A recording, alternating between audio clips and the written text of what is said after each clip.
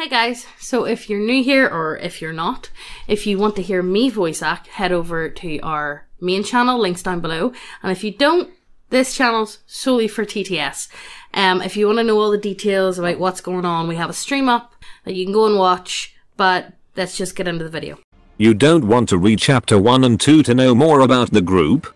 Never fear, here's a summary of our runners. Bite, the albino Asian decker. He also dabble in rigging. He's socially inept and doubles it down by being the greatest asshole in Seattle. He loves his older brother along with hating him for being gifted at everything. Short Fuse, the dwarf shaman worshipper of Dionysus. He's poor as fuck, smells of cheap booze, wears worn out clothes, and he's a pretty nice guy. Always ready to help his community, one beer at a time. Dice, the elf infiltrator. She's a teenager assassin, named Pepper and looking like the Pepper Potts from Iron Man, armored adventure, built like not. Batman, on a mission to kill her mentor and other targets. There's no backing out for her, since before leaving her master poisoned his protege, and she's on a timer to kill him and get the antidote. She estimates that she still have less than a year. With luck, perhaps more. Wolfhound, the street Sammy. The orcish equivalent of Wolverine with rocket feet. Got a grudge against Apex and his gang the Wild Dogs, and he's ironically afraid of dogs. He's a badass that can't easily be taken down, and if he tells you he'll get your job done in 30 minutes, expect it complete in less than that. After what was a successful and extremely bloody run, all for the sake of paying this month's rent, the four runners each went their way home. Wolfhound went and crashed on his sofa inside his small apartment and hoped that his enhanced body would heal his tight injury. He had hoped to heal his wound in silence and solitude, but he wasn't taking into account that his neighbors like to blast music on their speaker at all time.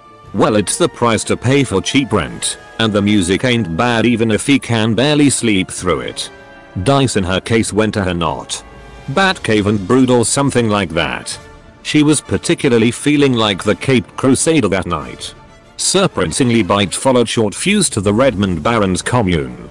After being punched in the chest by a powered-up ninja boss Yakuza leader, he felt pretty shitty, and he doubted he could heal the natural way. And even less go to a regular hospital. Despite Bite being a jerk during the whole way back to the commune, and finding new and colorful insults about dwarfs, height and hygiene each time his chest aches, the two of them finally reached the commune and headed for the abandoned hospital. This building officially belongs to a Dr. Jeremiah Dent, but around here everyone knows the guy under the name Dr. Smiles. Amongst the commune, there are groups and individuals that hold this mess of a community together. Believe it or not, it's atrociously hard to have around 5,000 people living in absolute poverty keeping it together. First off, you have Hope and her immediate family. She is the direct leader of the commune. She is a kind soul and she commands the respect of any in her presence. Then you have the newly recruited Iron Maidens. They are your equivalent of pop idols around there, that is if your pop idols are mostly made of metal, can bend your spine and live among the homeless. There are also other minor gangs and interesting characters that live there, but if you have to ask who holds the most power, second to Hope, then it would be Dr. Smiles. Main reason? Most of the money that passed through this sector either went through his pockets, or he had played a role in it somehow. He's also recognized as one of the best doctors and surgeon that you can find in the shadows. After what amounts to an hour of insults, Bite was finally brought to the doctor. He was unceremoniously dumped on a chair and the maid Shadowrun went on his merry way. This granted him honor to comment on how dwarfs' brains might be inversely proportionate to the length of their beards. When Bite was finally done with his rent, he decided to look at the doctor, and to try to judge what kind of person he is. Smiles was a man in his late 30s, but his mannerism was closer to someone in his mid-50s. He has dark unkempt hair, a small beard, and he looks completely dead inside. I'd say his physical description would fit Butcher from The Boys, but more annoyed and depressed and with 50% more coffee. Smiles. Uncaring. What brings you here? Bite. Sarcastic. I dunno. I guess the view. I also though on my way here that you could chest my chest wound. Not that I dislike wearing a red shirt now, but it's a little inconvenient. Smiles. Well, doctor's orders here. First, Stop being a bitch. You might get yourself hurt less. Second, watch your tone when you talk to the dude fixing you up. And third, let me check your wound. If what I think that's happening is happening, you might be bleeding internally and could die in the next hours. Bite. Pale. Wait, what? Why you're sure about that? Smiles. Nope. But if it's the case, you're wasting time if you don't shut your trap. Now take off your shirt. You're paying for the hour after all. The next 3 days went by smoothly. The infiltrator decided to spend her nights patrolling the city in search of small crimes to prevent. Wolfhound lounged around on his sofa watching shitty action flick Tridius and working out. Short Fuse went to help repair the walls and defense systems around the commune, and Bite rest during 3 days at the hospital, with new bandages, surgery scars and pills he has to take every day for 2 weeks. But most importantly, everyone paid their rents on time. Then came the time for the runners to take on a new job. Well, not really a job, but the possible payday would be as big as a corporate level run. Hope was sipping some coffee in her room, waiting for her team of runners. As a fixer, she was not talented at all, but she hoped that with this new opportunity that she found, she and her team could climb higher in the shadow community. The first to arrive was Wolfhound. He has really taken to it to arrive early in meetings and to appear as professional as possible. Well, he would appear more professional if he had taken breakfast before coming here and wasn't eating 5 burritos in her office. Second to arrive was Short Fuse. Apparently he was a bit delayed because some of the neighboring ghouls had found a breach in the defense and his help was needed to repair the damages. It took the might of the Iron Maidens, especially Lily, Lara, Mary Jane, Elizabeth and Delilah, as well as Hope's sons, to put a stop to the horde. The commune's mayor was hoping to learn more about it later, in case such event happens again. Third to come was Bite, still feeling a bit nauseous from his recovery, but at least he was in full health. At least Hope wished it was the case, since the hacker hasn't spoke a word or hasn't said anything that would make someone throw a chair at him. He just sat in his corner, opened his comlink and played games on it. Last was Dice. Like before, she came running late, bursting through the door and quickly said she was sorry for being late. She came as fast as she could and that she was helping an old lady cross the street. With her team assembled, Hope was finally ready to give them her newest find in terms of job, and hopefully her runners will like this change of pace. Hope, good news everyone. I think I have found the perfect job for you guys. Bite, that'd be a first. Hope, with a menacing glare towards the Decker, I had to shake a lot of hands to get you this, especially on such short notice, but I think you guys are up for it. She then pulls out a poster from a drawer and showed it to the group. It was representing a group of cars racing through a city, with some intentionally colliding with one another. Hope, I'm not sure if you've heard of it, but there is a special event organized by most of the crime syndicate here in Seattle. It's the Baron's Death Course.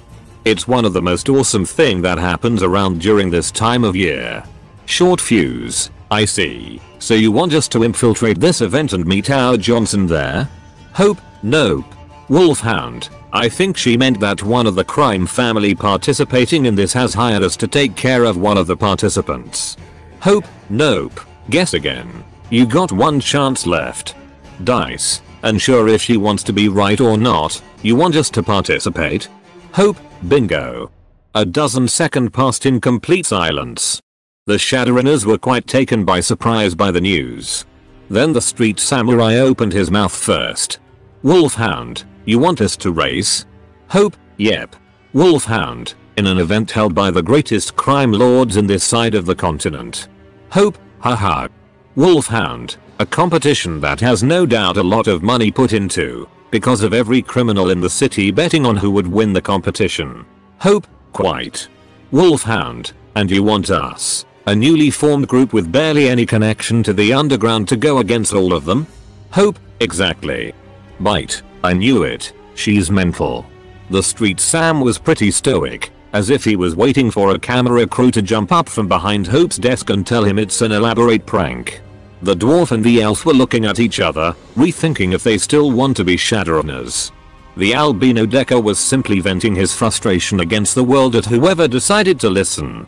It took some time, but the team finally managed to calm down and listen to what Hope had to say.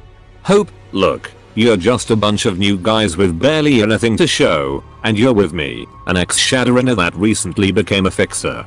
We ain't the prime candidate right now, and during those 3 days I haven't got new job offer for you.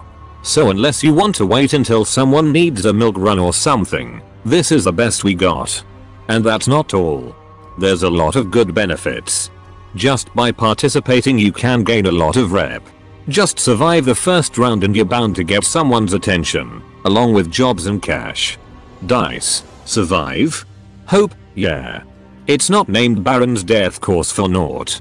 Don't worry, thought. The beginning is quite harmless, so you have good chance to make it out alive. Short fuse. What if we go through round 1? Hope, well, their second round is the best. Not for you though, but like I said, you're not obligated to reach that. But yeah, pretty awesome. It's a kind of demolition derby deathmatch where the racers and their teammates fight against one another, and the last one standing wins. Dice, well, it could be fun. Short fuse, I guess. Problem is, I'm no expert driver.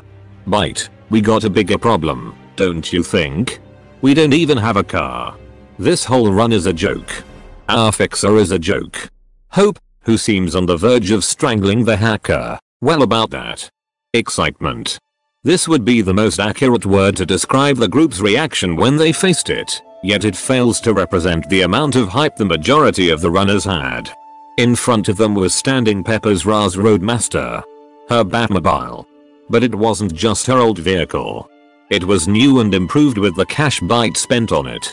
It had obvious armor mods that rendered it as impervious as a regular tank, a smuggling compartment that could hide any large objects from any kind of scanner known to man, a manual control override in case we find ourselves against a decker better than ours Nada Chamelin coating, because it wouldn't be a Batmobile as it wasn't sneaky. Or that we could change its color to black at any moment.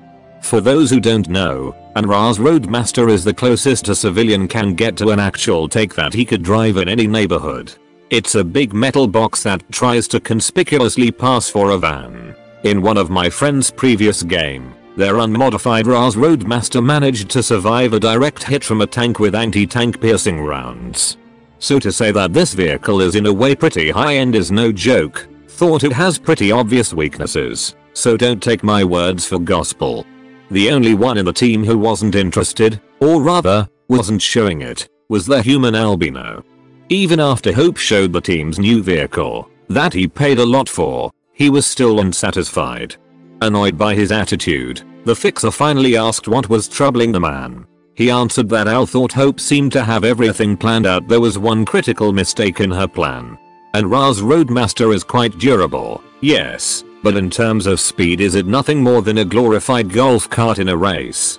How can the team ever hope to make it to the second round, even less win? Even if the troll lady said that what's important is to participate to gain attention, nobody will take the team seriously if a bunch of nobody joins a race only to finish last. With all that said, Bite decided to head home, and he told his team that either he'd join a new team or he'd find the group a new fixer that isn't a clown with tusks and horns. In all his life, Reroll has always felt like everything was against him. Starting from his condition as an albino who can't enjoy most outside activities, even if clear sunny days are a rare sight in Seattle with all the rains and smog, his inhumane ability to spill his spaghetti in front of any women, either by being his usual jerk self or tripping with his words, usually both, or simply the bad luck of being born outside of the luxurious and sanitary life of a corper. All he had going for him was his skills with the Matrix, but his brother completely outclasses him. Now he's going back to a house that isn't his, hearing a tale of how his bro so wonderfully saved the day and made a lot of cash, while he crashed on a couch and chat with his friends online. When he entered the house, there wasn't any sound, which was unusual considering there was supposedly the noise of diverse machines and computers always active. But nothing. There was no one. Most of the place has been emptied, from the smallest electric appliance to the biggest furniture. Well, everything except a table with a pizza and a note on it. Hey lil bro. If you read this, it means I didn't have more time to spare and explain to you what's happening. Well, I screwed up big time. I don't mean I botched a job. You know I always nail thos suckers. But thing is, I got myself too much rep. Some of the big shots have begun their headhunts with a little too much enthusiasm. We both know I like big stacks of money and comfort, but truth is I value my freedom above all else. So yeah, I scrammed, and also took anything related to me so I won't get tracked down. But hey, you got yourself a new table. Okay, I admit it's not one of my best jokes, but I know you'll be alright. And I'll personally know it. If your big bro knows one thing, it's how to spy on other people. So keep living your best life, enjoy the life of a Shadowrunner. I know I like it, and hopefully I'll see you soon. Though I don't think I'll be able to celebrate your birthday that's coming. Oh, also I've learned that your fixer hooked you up in a racing competition. I know I would have participated if I had the chance. But hey, you got said chance. Man, I'm so envious. I know you can do it, lil bro. You got winner coded in your DNA. Win this one. I know you can make me proud. See ya later. Your big bro 4RC4D. After a consolation pizza, the Decker called his friends telling that if he comes back into the team, they have to race to win. First they had to gather info on the race. After pressing their fixer they have learned more about the competition. 1. It starts in exactly 7 days. 2. Only one vehicle and one driver can register, but the driver can register with a team. 3. To win the tournament, both the driver and the vehicle must survive. The teammates are expendable. 4. Under no circumstance can one team sabotage a driver or a vehicle before the race officially starts. If it is proven that a vehicle has been tampered beforehand, or that the driver has been compromised before the event, then the culprits will be handled with extreme prejudice. 5. Only 10 teams can pass the first round. 6. The race starts from Everett, goes through Snarhamish and ends its course into a special arena in the Redmont Barrens. Now the next step would be to know who's the competition, and to be prepared for it. For this operation, Harvey decided to hang out with his buddy Guilty. Guilty is a big troll, which for you regular folks might sound like a redundance or even internet lingo, but when I say big troll, I meant that the fucker is almost as fat as he is tall, and a troll's average height is 8 feet 2. He's also a weapon dealer and all-around informant for the right price. In the past he has told Wolfhound where to find members of the Wild Dogs, and he was the one who sold him his sniper rifle. A sublime Raz Desert Strike, smart gun, that the Street Sammy never bothered using up to this point because he likes fighting in close combat too much. The two met in front of Mama's Finest, and even if it was a restaurant firstly built for all controls, his fat ass still occupied a whole booth. Guilty was in the middle of chugging down donuts as if they were Tic Tacs. Though he went to town on his onion rings and french fries like some kind of magnificent hippopotamus. Most of the patrons were revolted by such a performance, but Wolfhound, having his sense of disgust burned out of him, just sat there, having fun at the expense of the customers. Between 2 bites he asked the Sammy what it was that he was after. Guns? Ammo? Illegal shit? How to get the ladies? The Street Sam answered that what he's after is info this time, and possibly anything that can ease his future task. Guilty, so what you munch up to? Munch what you need gumph to know? Wolfhound, well I'm participating in the Baron's death course, and I need to know who I'm facing. I think I can handle the second round, but I need info and gear to gear through the first. Guilty, so ya need slew up some data? Glorp dirt? Chomp what you riding? Wolfhound, ain't it a secret? I don't want you to bet against me, or worse tip off our opponents. Guilty, haha, fool. Munch as if Yari big enough nom for anyone to plan gulp anything against ya. Wolfhound, we're riding in Raz Roadmaster. Guilty, ha. Why in God's name would ya try a race slurp with that? Gumph look, for the second part ya thought well, it could work munch but I can hardly see how ya'd make it through first part. Chomp d ya planning to kill everyone? Wolfhound, ever heard about the rabbit and the turtle? I think it's doable, and we'll take out as many as it takes for us to qualify, nothing more. Guilty, lem see what I got for ya. While the street samurai were negotiating in fuss with his buddy, the rest of the team went their own way to guarantee an edge during the race. Bite went to see a hacker friend of his for help on his driving abilities. Because we have decided that he was the designated driver, and he wasn't too thrilled at the idea.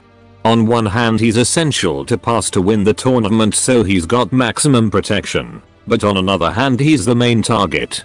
Sad thing is, he's the only one who invested in the piloting skill, since dice just fly around Batman style. Wolfhound has his rocket feet and Short Fuse is a hobo who never learned to drive. Speaking of the mage, he went with the infiltrator to talk with one of her contacts. His name is Chris White, and he's the Jim Gordon to her Dark Knight. As badass as it is, and Ra's Roadmaster, while still legal to drive around town, is bound to get the attention of the cops. Like what? Do you really need a full ton of metal death on wheels to go through our really safe city?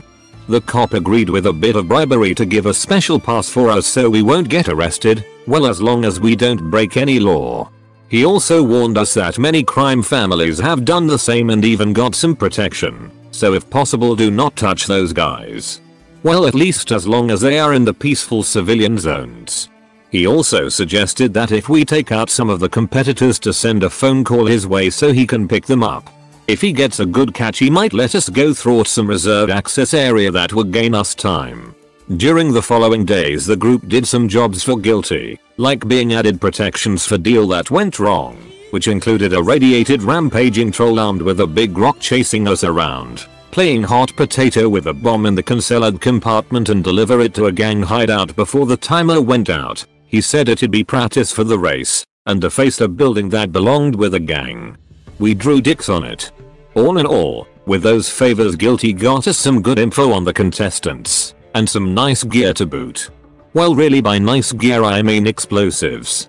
Lots of them. There was also plenty of cash laying around, but we decided to put it in the party's bank in case we need it someday. Also, we bought a bunch of pepper grenades. We've heard the murder dome is an enclosed space, so we have hope that it'd be effective. So we planned everything that we could.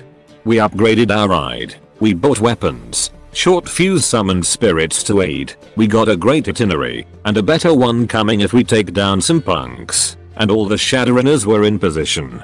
Bite at the driving seat. Short Fuse as his co-pilot, and Dice on the neighboring rooftops, ready to swoop in at any second. Wolfhound ready to set traps and prepare an ambush in the barrens, only waiting for the race to start. The GM planned at first to go a bit easy on us, because after all we're driving a slow vehicle. We just need to survive the way through it. Oh, was he so wrong? He hadn't taken into account how up spirits are. Mind you, he's well aware of their strength, but he hasn't planned every possible scenario. You see, before the race, Short Fuse managed to summon 4 spirits, 2 of air and 2 of fire. The latters are for combat and they took the shape of majestic fire-breathing bulls made of bronze, while the formers are the nitro of the Ra's Roadmaster. You see, Air Spirit got that useful power named movement that allows to multiply or divide the speed of anything it desires, by the spirit's magic rating. Considering that Short Fuse spent a whole day summoning recklessly powerful spirits, yeah, we were fast as fuck, boy. Not only we have the second spirit as a backup engine in case the first pops off, but it could also be used to slow down the runner-ups in the competition. So at the race you had the Irish Mafia, Italian Mafia, Triads, Cartels, Yakuzas, Halloweeners, Gangers, Bikers, Hackers with robot cars and other Shadowrunners, all with their fancy wheels and their super weapons, outclassed by the metal soapbox driven by Little Hose. I am proud, but also ashamed of myself on that one. Mostly because I trivialized a good chunk of the first round. The others still had their fun disrupting the race, sure, but unfortunately I took out the pressure of acting quick or otherwise we fail. But before disappointment settles in, we decided to turn the race the other way around. You see, by leading the race and being so far ahead you get some unwanted attention. If we make it to the second round we're sure to have everyone gunning for us. So what's the best strategy? Take out the best, and leave the rest.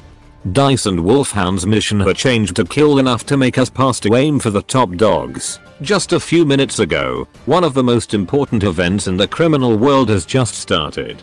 Dozens of criminals were racing against each other, all competing to win the grand prize and gaining the street cred that comes with it. But where were our Shadowrunners? Bite and Short Fuse were at the top of the line, already way ahead of the other pilots. They surprised everyone and took the reins of the whole event by being in the front this early. Wolfhound just finished installing some mines at critical choke points. Now that his goal has changed, he placed the explosive charges at where the cars belonging to the big shot crime syndicates were most likely to go.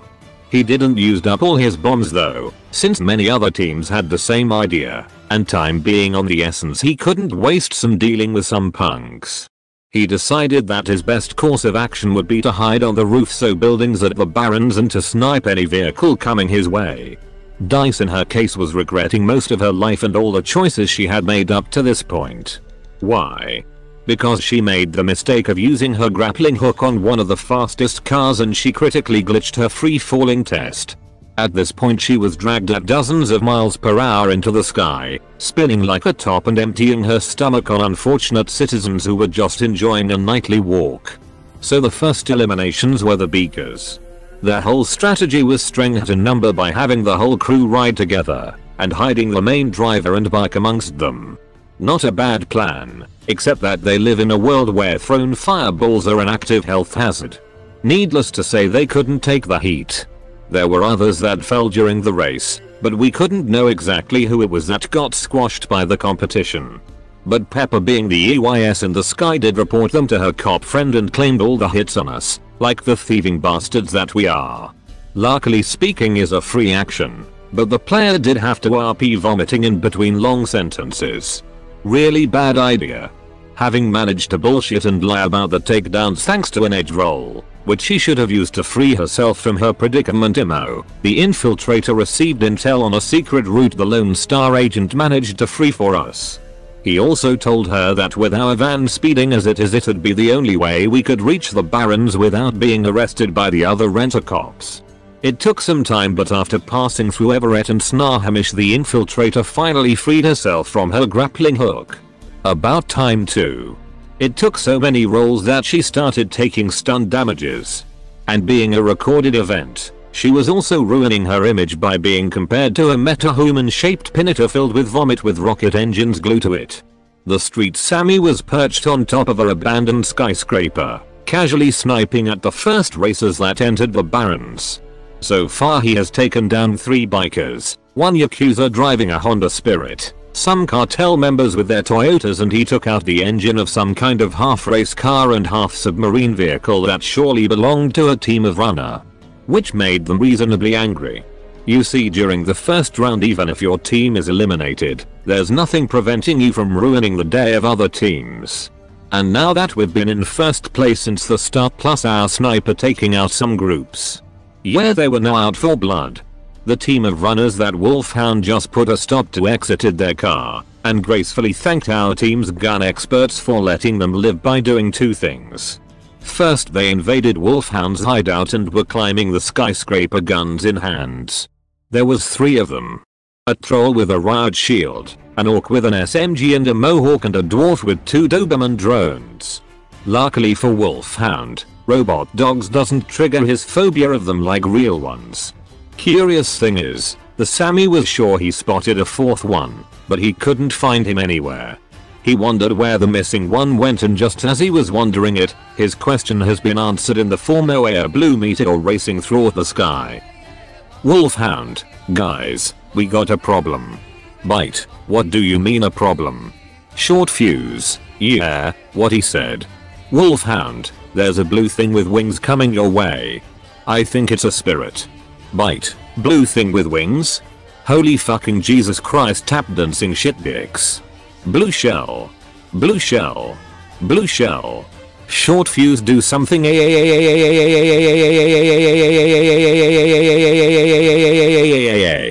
Short Fuse, what am I supposed to do? Bite, anything. Everything. Just make it stew-wop. The dwarf ordered the backup spirit of air to do whatever it takes to stop the incoming blue shell of death and destruction. The eagle made of wind of lightning then flew right at the speeding threat, closed his eyes, and I could swear the GM whispered Superman right before the impact.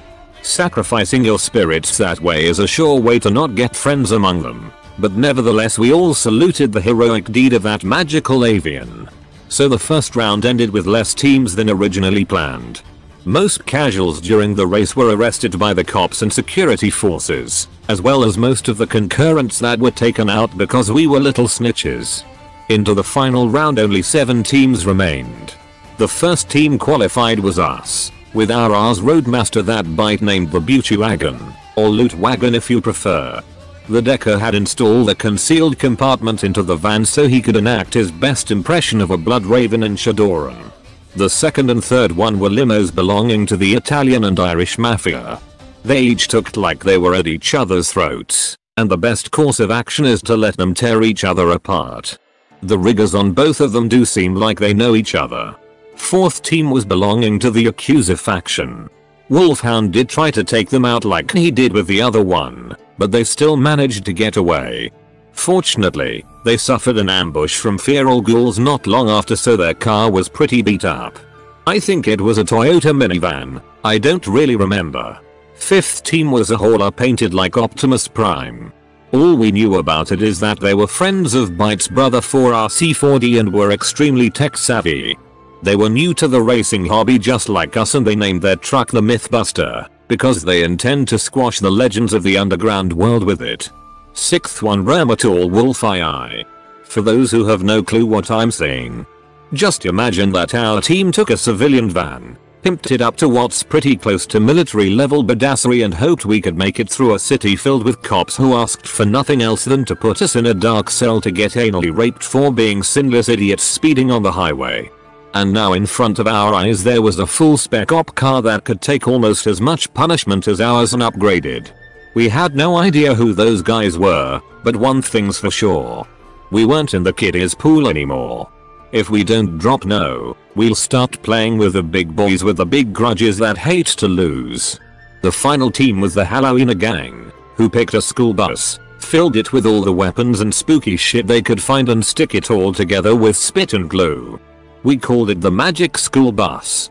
No tabletop RPG is complete without beautiful models on the table, and the best place to get models is from us. If you check the link below, we have everything you could need for your magical realm. Only the finest of big titty wafers here. But if you're not into models or don't play with models, we got you covered with subclasses such as the Gachimishi Wizards, the Simp Warlock, and the North FC Fighter.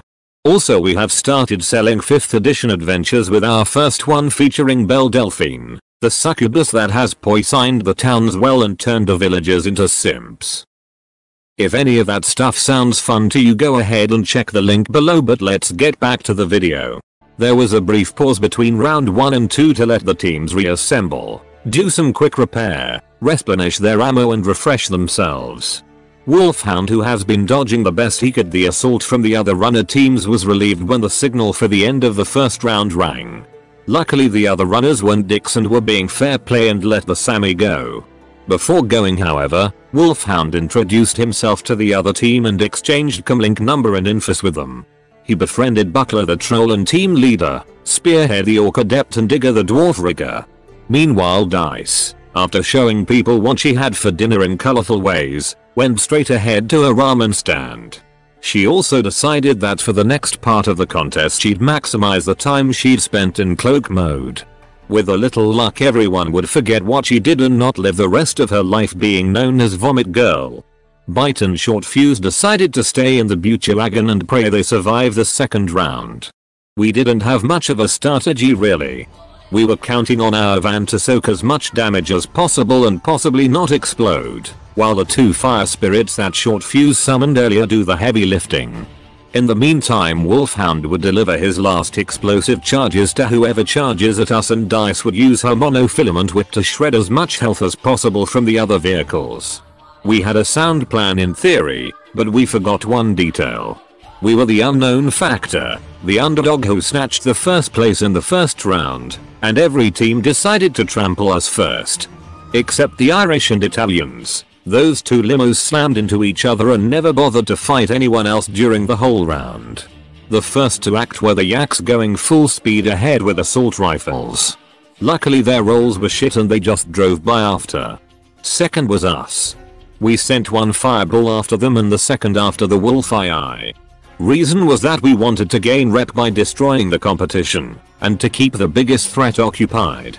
If there's one thing I can tell you, is that spirits are not to be underestimated. The first fire spirit completely demolished the yaks with a critical success. They must really hate our guts by that point. It threw a burst of flame that vaporized the car. Like in Skyrim when you fight a giant at low level and he send you on a one-way trip to the moon? That was it, but with 200% more death and rocket fuel. The second did hit the wolf eye, but sadly it had less success than hoped.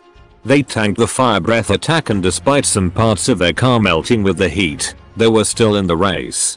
With the two mafia syndicates at each other's throat, our only enemies were the Halloweeners, 4RC4D's friends and the mysterious military van. Seeing that the gangers were the easiest threat to deal with, Dice and Wolfhound flew at them with their rocket feet and not Batcape. Dice wanted to slice them up, but unfortunately there was over a dozen gangers in the murder bus, which would take too much time and be incredibly dangerous. So Wolfhound opted for an easier solution. He ordered Pepper to cut up enough chunks off the pile of junk so he could dump the rest of his explosive charges in it. It took a while but the resulting firework was completely worth it. Sadly Wolfhound received a few pot shots from the pumpkin enthusiasts, but being the super orc that he is he would heal from it in no time. The military team didn't waste time against the spirit. Some of them deployed from their car and established a secure perimeter around it. Then came the heavy fire. Foss guys were packing serious heat. Like in one turn they nearly popped off a Force 10 fire spirit. Then our beauty wagon got hacked, which forced Byte to active the manual control override, which in turn halved his piloting skills. Learning from the yaks and Halloweeners, the Mythbusters crew unleashed everything they had against us. Inside the trailer of their truck, they had a swarm of drones and nanites assault the Raz Roadmaster. Slowly the vehicle was getting dissected like a frog during bio, with the hacker and the mage being at the mercy of 4RC4D's friends. I haven't said it yet, but summoning the 4 spirits, with 2 of them at Force 10, really drained the dwarf, so we couldn't count on my character unless the situation was extremely dire. Which was pretty close to at that point. We were stuck deciding on the best course of action. Either we focus on the group who seems to have military training, and are currently destroying one of our heavy hitter. Or we focus on the riggers that were dismantling our van. We decided to make a bet. First we sent the second fire spirit to the Spec Ops. When he saw that his brother was nearly dead because of those metahumans, the bronze bull was seeing red. The 2 spirits threw a fireball that combined together into a massive one and blew the wolf eye sky high. What's more impressive however is that a small piece of the car remained among the wreckage. It was a rigger cocoon, partly destroyed. The mysterious men recovered their pretty burned up rigger from the ruins, and retreated out of the arena under a cloud of smoke. Before they disappeared Wolfhound had the time to use his enhanced vision from his Sibaris on them and noticed a symbol representing a K and a E on one of their gears. Somehow, Knight Errant was involved in this race. We then sent the spirits at the Mythbuster, as well as having Wolfhound and Dice jump on their new target. Short Fuse casted a increased reflex at a really high force, suffering physical wounds from the feedback and bleeding from his nose and ears. But it gave their team what it needed to win. While Wolfhound did some pretty solid blows to the hauler, it was Dice that completely demolished it. With the increase in speed she cut the truck's engine apart like it was made of cardboard. Just in time, since the drones had breached our ride's defense and had begun their work. And that's how we won the Baron's death course. We won the grand prize, around 100,000 plus millions and other goodies if I remember right. We brought glory to Hope and her commune and we raised our street cred pretty high. The GM didn't expected us to win the tournament, but we went above and beyond on that run. Well guys, hope you enjoyed today's video. We are going to assume you have if you have stayed to the end. Consider subscribing and clicking the notification bell if you really enjoyed it to stay up to speed with any and all new videos. Also check out the links below to our shop for some fat ass titties and our sponsor Reroll, and be sure to use a promo code at checkout so they know we sent you and you'll get 10% off. And until next time. All those moments we lost in time.